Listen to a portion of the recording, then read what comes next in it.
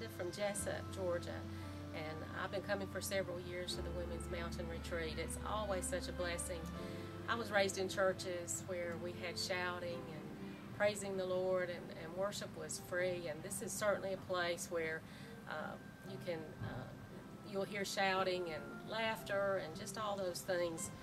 I especially love when we take God's Word and open it up and pick it apart and just really dig in there and see what His Word has to say to us. And it's just every aspect of it is wonderful. I'm a pastor's wife and women's ministry director, and I know the value of relationships that women have with one another. And this is a great bonding time. It's a great relationship builder, and you'll be blessed by coming to the mountain retreat. I just came out of the Women's Mountain Retreat, and what a blessing it was. Just spirit-filled service. My favorite song is Did I Mention, which we got to sing again today from last night. And the Spirit of the Lord just overwhelmed that whole entire room. And people were shouting, praising the Lord. Did I mention that I love Him, how I worship and adore Him?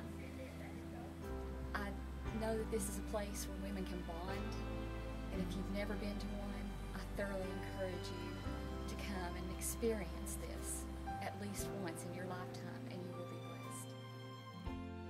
We had a wonderful time at the meeting. Kyla spoke last night about how the power of the Lord was present to heal, and that was just what I needed at this point in time. We had just a wonderful, encouraging, uplifting time again today. So many people just rejoicing, and even despite the things that we have going on in our lives, but being able to focus on Him and how good He is. And we just had a great time.